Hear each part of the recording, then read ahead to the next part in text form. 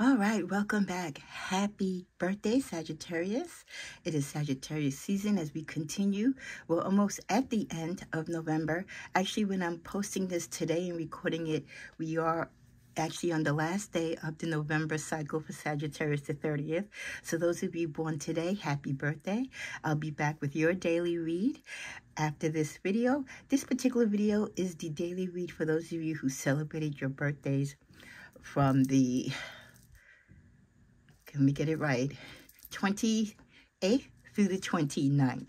I've already uploaded the 27th and from the 25th through the 26th, getting kind of caught up, but I believe these messages are still pertinent that you receive it. And again, don't forget collectives in the general Sagittarius community. Even if it's not your particular birthday, you can still pick up on the vibes of this Sagittarius energy on these daily reads, and some of it might pertain to you. It's just good to have knowledge of what's going on with the daily reads, because you never know when something might be honing into your energy, whether it is past, present, or potentially in the future. Let's cleanse the space, both in yours and mine. Let's receive positivity as we continue this birthday season. This is dedicated again to those Saggies born on the 28th and 29th. And those of you born today, you'll get your reading shortly. Cards are blessed and prayed for as they all for all my readings to allot for time. You might hear me shuffle in between, but I try to keep the video short, sweet, and just get you the information that I'm guided to by the angels in the universe to give you. So let's first start out with an opening prayer. Happy birthday to those of you born on the 28th and 29th of November, no matter what year. May God continue to brighten your life and open up your spirit and the doors of opportunity. May He heal you from any past trauma or childhood wounds. May love be your light and guidance source. And may the universe bless you with brighter tomorrows and a hopeful today. In love and peace always. Amen. Okay, so let's start out with those of you. We start at 219, born on November 28th. We're first going to go to the tarot for you. You get the King of Pentacles. So many of you at this particular stage, you are very much in charge of your destiny, or you know what it is that you want to do career-wise. You're a hard worker. You've achieved a lot. So you probably have a nice nest egg, whether it's in the stock market, your 401k, or just your regular savings. But you are one that has put away for a rainy day. And I think others look up to you because of your leadership qualities, especially with the way how you manage your wealth or the opportunities that you work hard towards. You're one who sets goals, and people look up to you in a sense as a person that can mentor them on how to become better savers, how to be fortunate in the careers that they have. Even if they're not the best paying jobs, you can still make the best of it and learn how to navigate your money and how to make your money and your talents work for you. Underneath that, we get the Empress. So not only are you in charge of your earthly possessions and your financial wealth and stability, and you have true leadership qualities, you're also the one to give birth to new ideas, to new opportunities. This is another reason why people gravitate towards you. You're very nurturing, and this goes whether it's for my female or male Saggies born on the 28th. So this could be a symbol too that some of you are expecting, or you're hoping in this next year in which we celebrate your birthday, that this is the year that maybe you have your first child, or if not, you become a grandparent. Your ancestors have a message for you with the Air Guardian. Shift your perception. They want you to maybe get into a new realm of thinking. Think differently. Think outside the box. Don't think the same way that you usually do. Don't let your ideas get stagnant. Change with the times. Adapt to new technology, new awareness. Be focused, eyes for you, fascinated watching. This could be you being focused. This is the eye of someone on you. Someone has captured your attention, or you have captured their attention, more importantly. So there's definitely someone that is tapped into you, and hopefully they're tapped into you in a positive way. They're fascinated by you. They are intrigued by you. Again, we started out with the King of Pentacles and the Empress energy. So you are definitely this type of Sagittarius, as with most Sagittarius, that people are intrigued by, entertained by, and just they have an awe of you. Your emotional energy is that you're fulfilled, satisfied, self-fulfilled. Many of you, in whatever stage of life you're in a good place. And I love that for you. You also get the message of letting go. It is time to release into the universe, into the stratosphere, past feelings, old hurts, things that you're in denial about, anything that is holding you down or keeping you from being grounded, especially if you're trying to work upon your foundation and make it even stronger and give birth to new ideas and new opportunities. You want to let go of anything or anyone that is stopping you or trying to block your blessings. Get another level card for you. I can't talk to you right now. There is someone that is trying to connect with you or trying to get in your good graces, but you can't talk to them right now. This could be part of that energy that you need to release, and that person falls in that category.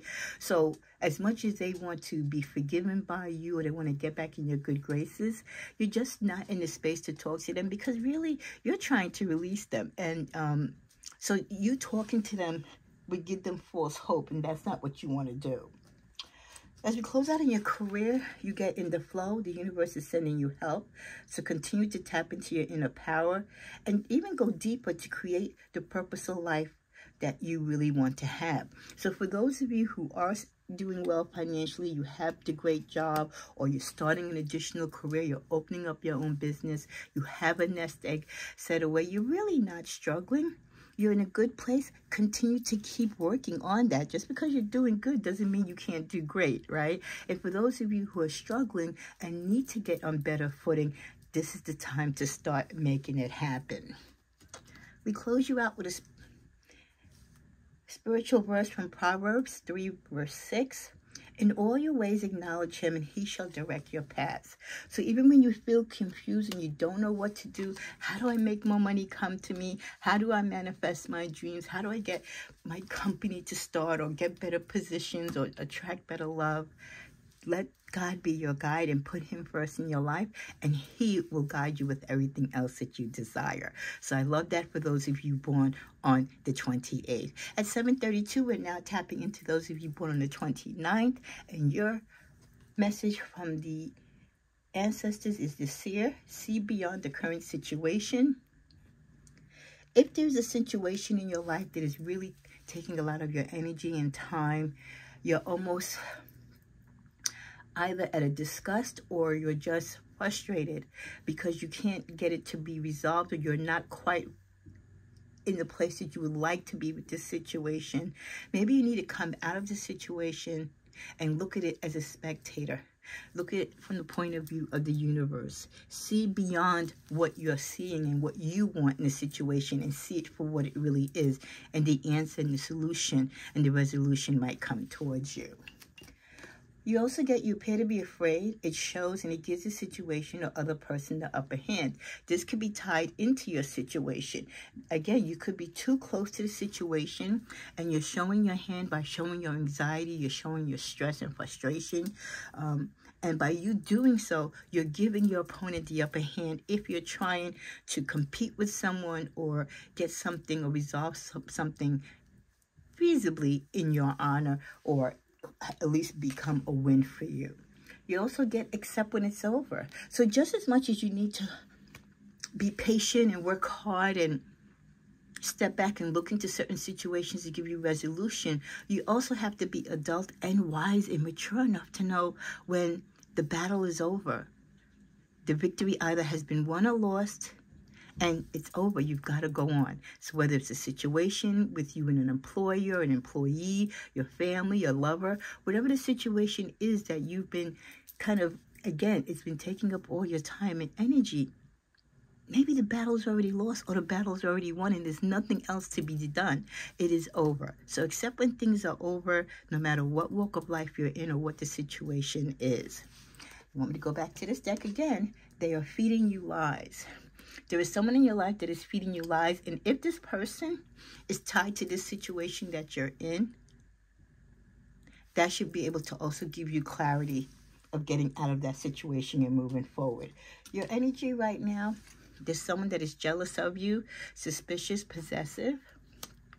So watch that energy around you. This could be part of the energy of a person, situation that you need to release. You also get the card of honest work. It's okay to have a job that's not glamorous. A lot of people have jobs that pay the bills. It might not be the most exciting job, and you might not get, you know, a 7 or 8 figures, but it's an honest job, and honest pay will always reward you in the end. Fast money is never good money. So get some experience to help you move up in the future, even if it means getting a remedial job, a second or third job in a department store, you know, a restaurant. Not the best job, but it's an honest job.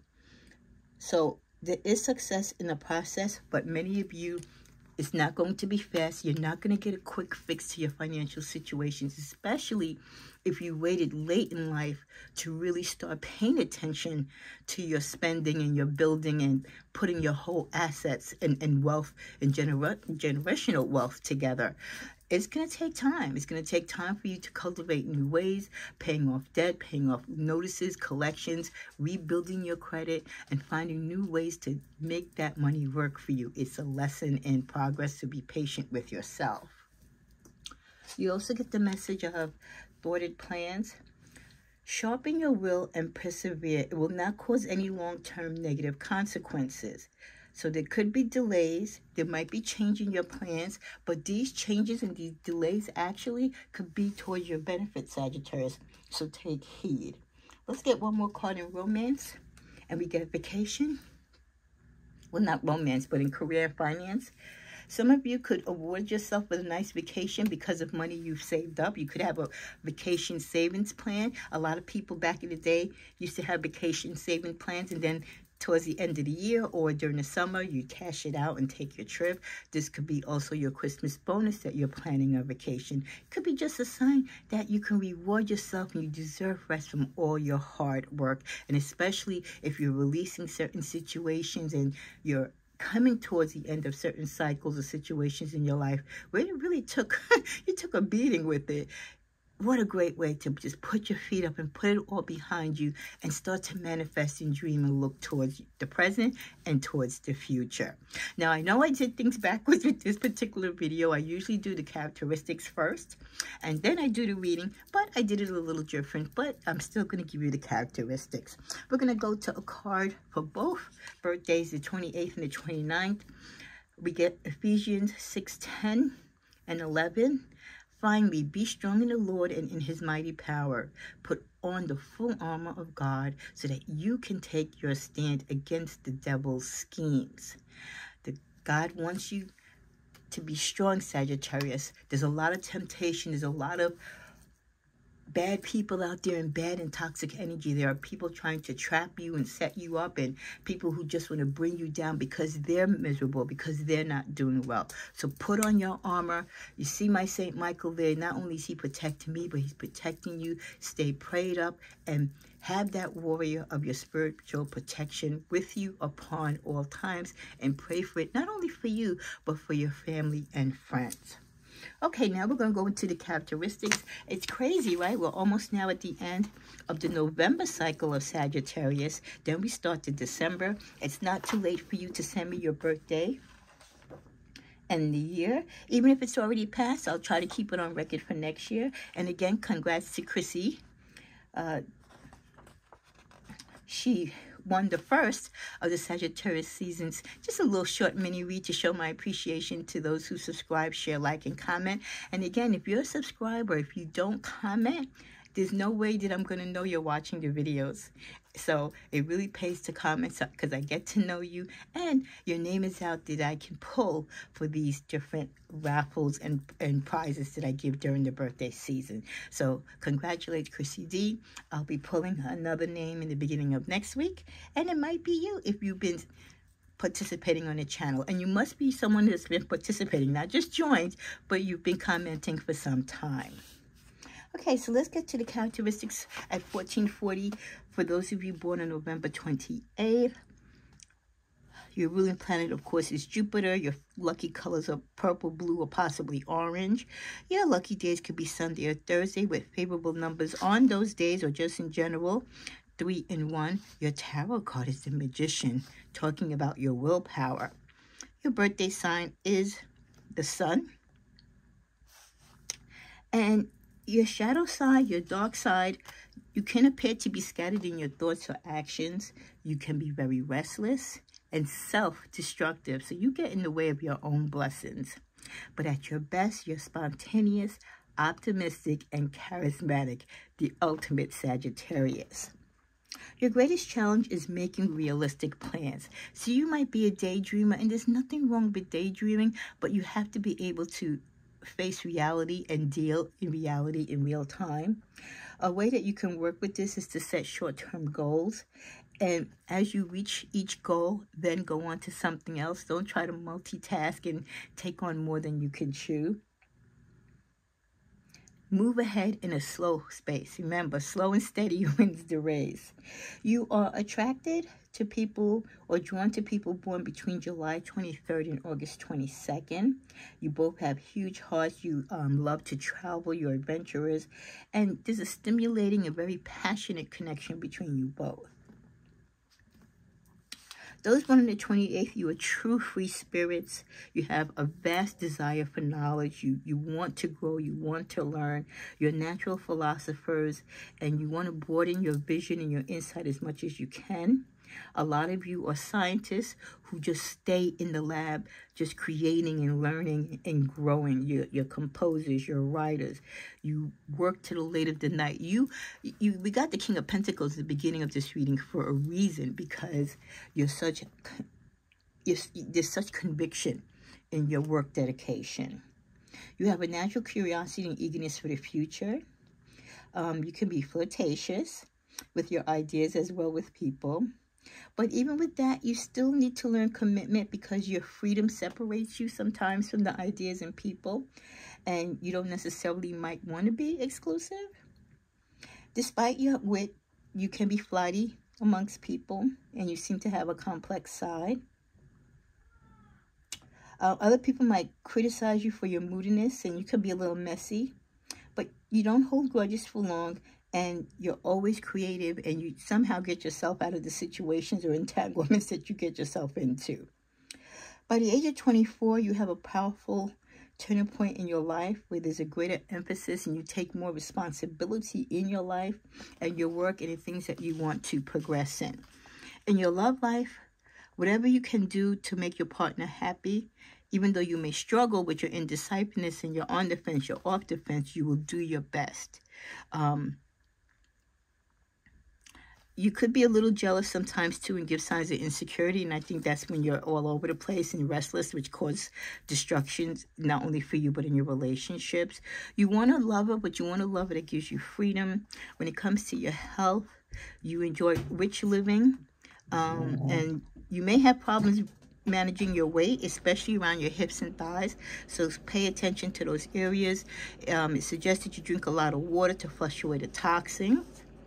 Many of you are journalists, or you could become journalists and have careers in the business or humanitarian sector. Your destiny is to be an inspiration. You want to be a force of insight for the world. Those of you born on the 29th, as we're coming to a close, your greatest challenge is learning to listen. Just don't judge and give yourself more advice. You're drawn to people born on July 23rd to August 22nd. Your ruling planet is Jupiter. Your favorite numbers are 4 or 2.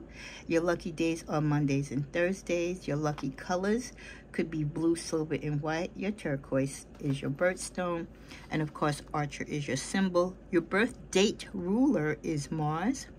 When it comes to love, you thrive on interacting and being with others. You're fascinated by people's energies, and you may struggle to spend long periods of time alone. You don't like to be alone necessarily.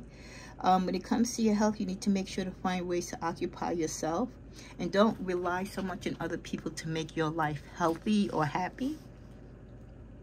When it comes to your career, you are born communicators and commentators, so you might get some type of job where you're vocal or vocal coach, you're a a teacher in the arts, you're excellent debaters, correspondents, film directors, journalists, anything again with your voice or communication, the gift, the gab, you've got it. Your ultimate destiny is to step down from your pedestal every now and again and mingle with the crowd, because again, you have this thing about being around people, so you need to learn to be the best that you can be, not only within yourself but around others. Once you're able to listen and take in the opinions of others, your destiny is to enliven others and make that progress a very important thing in your life. So you're very